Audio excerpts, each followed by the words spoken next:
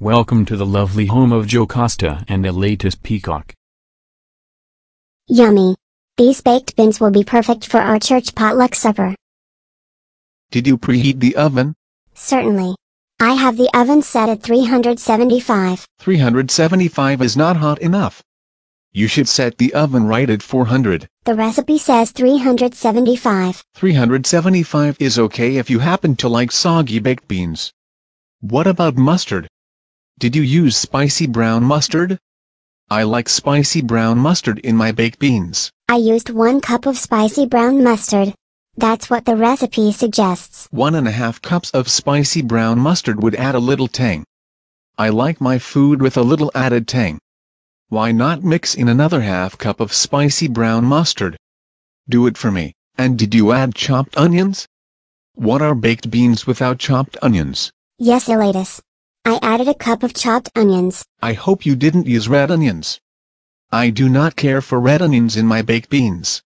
Did you chop Vidalia onions? Yes. I chopped Vidalia onions. I know how you feel about red onions. I distinctly remember that you failed to use a bay leaf in your last batch of baked beans. They tasted flat. Did you remember to add a bay leaf to this batch of beans? Yes. I remember the bay leaf. And I remembered the molasses too. Dark molasses? Dark molasses give baked beans a full-bodied flavor. I like a full-bodied flavor in my baked beans. Why are you interrogating me? You act as though I've never stepped foot in a kitchen. Honestly. Why are you speaking so rudely to me? I'm merely trying to help.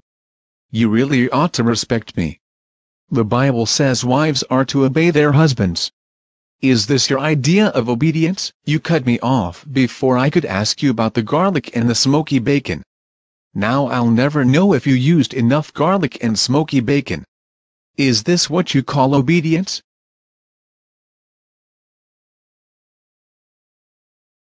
He burns me up. I should add rat poison to his precious baked beans. I heard that. By the way, 4 ounces of rat poison should do the trick. If you plan to do me in, do it right. Gordon Ramsay has nothing on this guy.